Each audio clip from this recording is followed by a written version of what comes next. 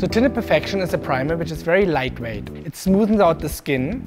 It has a little tint to it. It minimizes the appearance of pores. It helps you with excess oil. It acts as a barrier between the skin and the makeup. And it also makes your makeup much more long-lasting.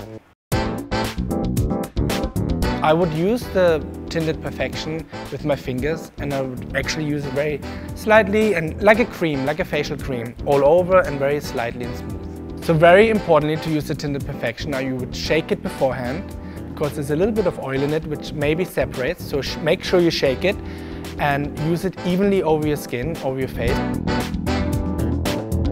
It really smoothens out your skin. You can feel the appearance of your skin looks much healthier and also gives you a matte finish.